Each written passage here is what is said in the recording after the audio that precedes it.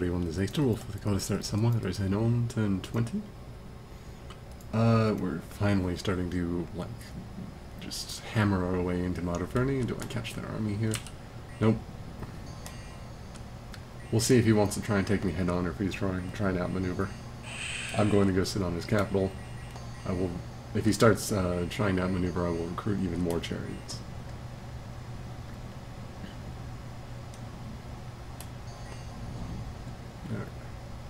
I don't think anyone used up any gems there. Not preparing for a large-scale attack here, do we? I think I'll just be losing that province. I will just have to start working on replacing that.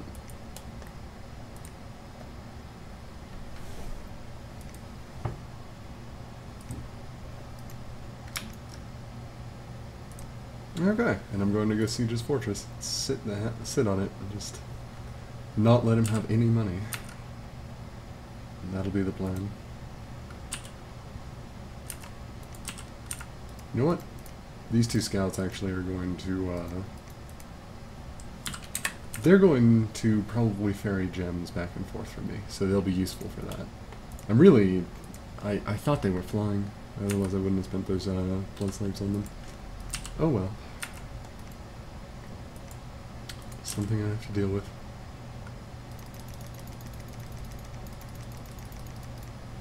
Kind of just chaff here. They're pretty good at it, though. I'd say they're probably better than my giants, at least.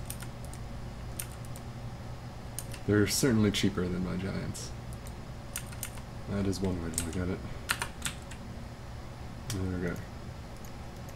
We got this lot that are going to go explore the lines of, what is this, Patala? No, not Patala. Kailasa. Yeah, that's it. The good monkeys. Almost 2 miles of the earth, and that will be pretty much, well, let me check the ranges actually. Range 25 plus, yeah, that should work. Curse of Stones is everywhere, Destruction's got fair range. Earthmill's not got as good a range. So I guess I should take that into account or something. Oh, except I'm just doing Curse of Stones on one of them. Yeah. Put these guys up a bit more. It's not... Marverni has javelins, but not on their boars. Or boar warriors, so unless they start using a bunch of other things. And they've got javelineers. Okay.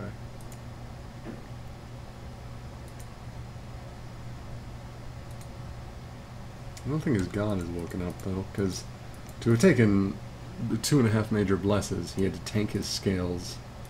It's like... it's... I don't think there's any... There might be one god that has nature, water, and death. Maybe some titan. But then he'd have had to pay for a titan as well, so... He tanked his scales. His god must be, at the very least... Well, at this point it has to be imprisoned.